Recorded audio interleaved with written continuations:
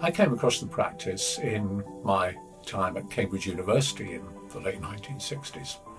I went to a talk at the Cambridge University Buddhist Society, and I found it very interesting, so I went along to the meditation class, also run by the Society. Now, this was in the late 60s, and there were a lot of flower children around, and there were some pretty flowery gurus too. So I was a bit surprised when I turned up at the meditation class and found that the chap teaching it, called Nai Boonman Punyathero, was a small Thai gentleman wearing a very traditional English three-piece suit with shined black shoes. To be honest, he looked rather more like a bank manager than he did a meditation teacher. I found this oddly reassuring. I also found it reassuring that he didn't talk much about Buddhism. In fact, during the meditation class, he focused almost entirely on the problem of stilling the mind. After hearing about Nai Boonman for many years, I first got to meet him at the opening of the Shrine Hall in 1996, along with many others. Probably the most memorable thing about that meeting was that Nai Boonman introduced us to a new way of doing the settling. But something else stuck in my mind, and that was that in the group sittings, instead of our customary 30 minutes, he only gave us 15 minutes per sitting. Interestingly, in spite of this just being 15 minutes, the energy produced from those group sittings seemed to be enough.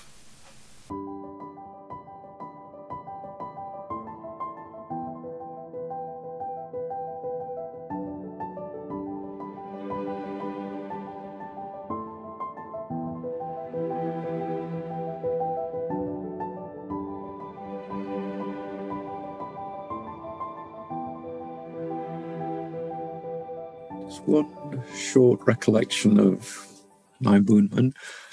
Once on a retreat, I went in for a report with him, and he just looked at me and he said, "You need a lot of equanimity in Bangkok traffic."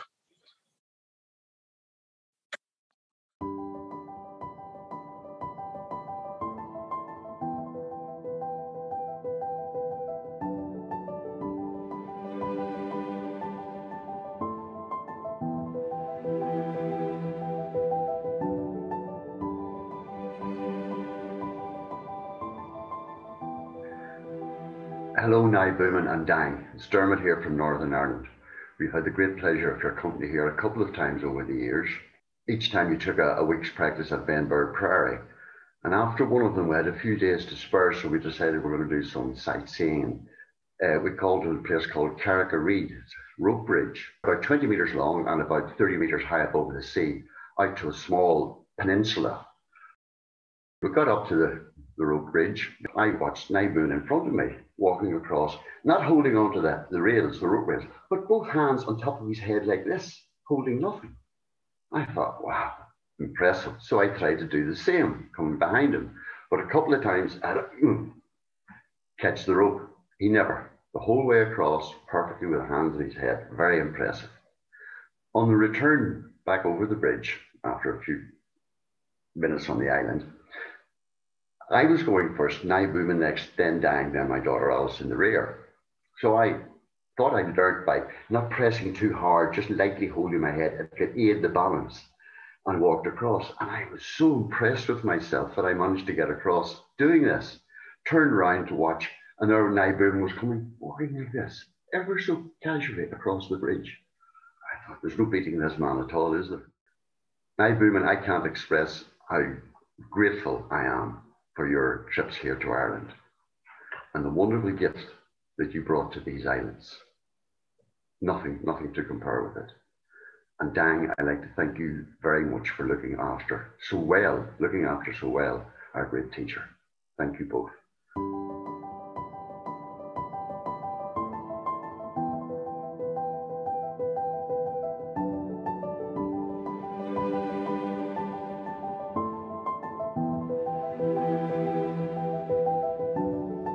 As regards to teaching most memorable for me would be the 7 factors of awakening, and it being related to the day in which you were born and what that means to you and how to develop. And he used to say, well, which is your favorite? Which one do you prefer?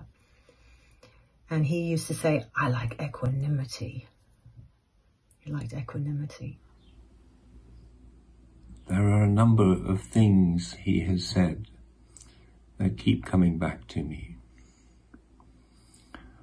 One is his phrase,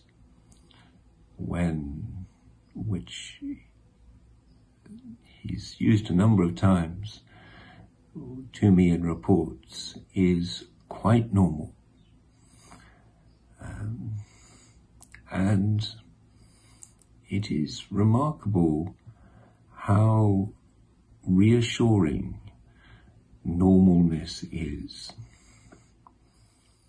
I remember so many of your teachings, so many memorable teachings. For example, I remember a teaching about the 4 Brahma Viharas. I remember you saying, keep 1 in your pocket, keep the other 3 in your handbag, develop and encourage 1, then add 1 or 2 of the others and develop and encourage those. And then, for example, talking about equanimity, when you are offered tea or coffee and you can truly say no to both of those, you'll know you are developing equanimity.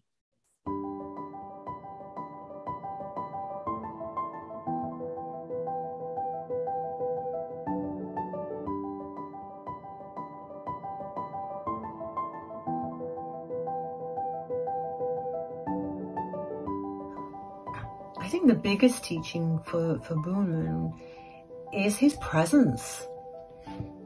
And it's known that he taught quite intuitively, something that I have a preference for, that intuitive feeling that he had.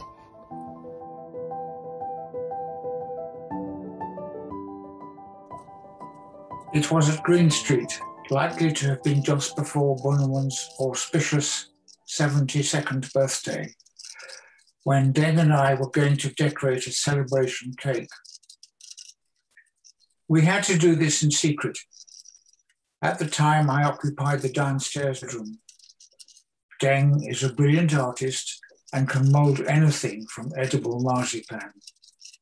So we set to work. Soon I could hear Boonman's voice in the corridor. As the handle rattled, I jumped up to keep the door shut, but felt the pressure of an enormous force on the other side that I could not resist. What happened next I cannot remember, but without further mishap, the top of the cake became a brightly coloured landscape with a palm tree and a little monkey climbing up it.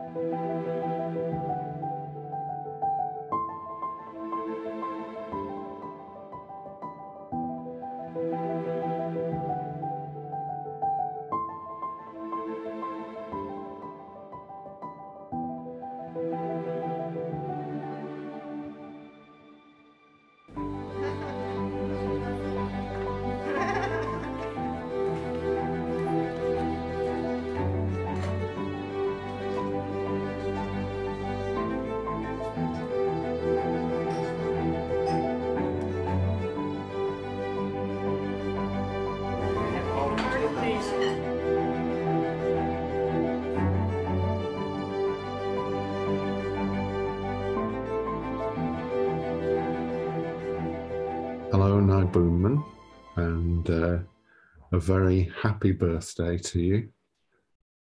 I'd like to thank you for all your teaching over the years.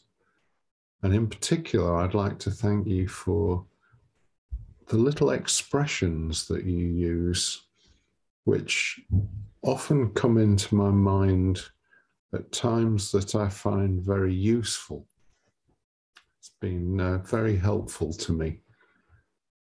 I was thinking that reaching the age of 90 is very special, but the more I think about it, it's quite normal, quite normal. And I hope you get more experience of it. It's good enough. And above all, I hope that you will be well and happy more and more and more and more.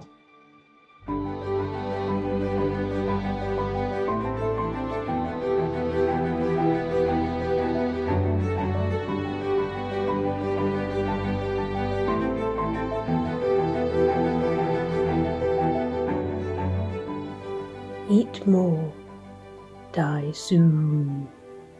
Eat less, die slow.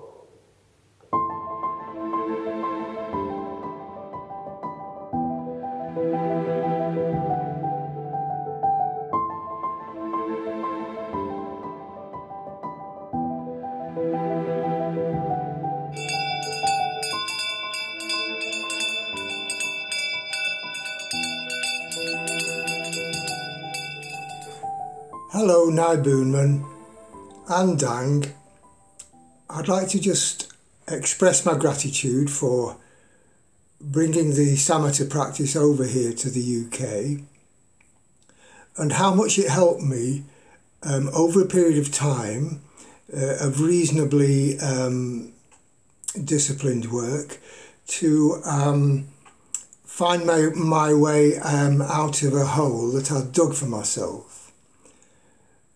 And though I don't do a Samatha practice these days, the Samatha and the peer group, which have been so helpful for me, are still very much a part of my fabric and continue to sustain me. And the Samatha provided me with a foundation from which I was eventually able to find a reasonable amount of peace within myself, to be happy with myself, to be happy with the world in general.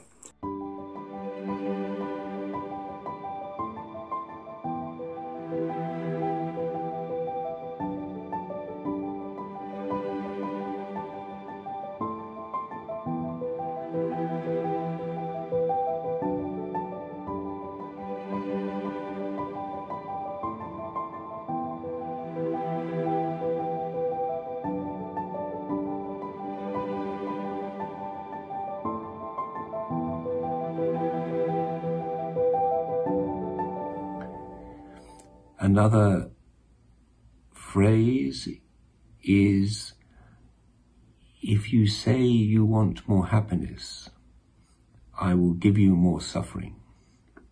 And this, for me, this has pointed towards the realization that it's through understanding and learning from suffering that we become happier. I remember on a course that I was on with Nai Boonman, he once addressed a group of us sitting in the upstairs shrine room, and he said, "What do you want? Do you want to increase your happiness, or do you want to reduce your suffering?" And somebody's quipped, "Oh, we want to do both." And I heard him say to himself, "Clever, but not sincere." So it seemed to me that he was saying it has to be one or the other, and this was something about our core motivation for the practice.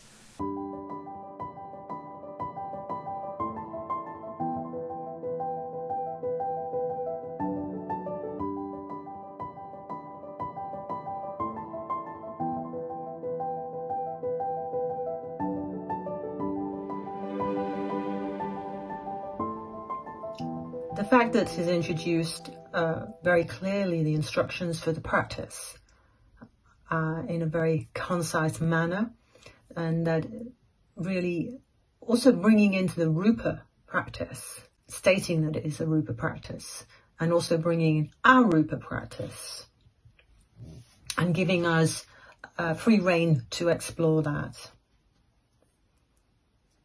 He was also very keen on us doing a metta practice, so counting each metta in to your age, +1.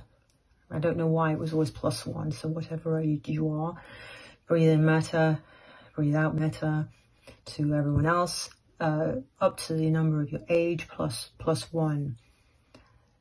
These are just a few of the teachings.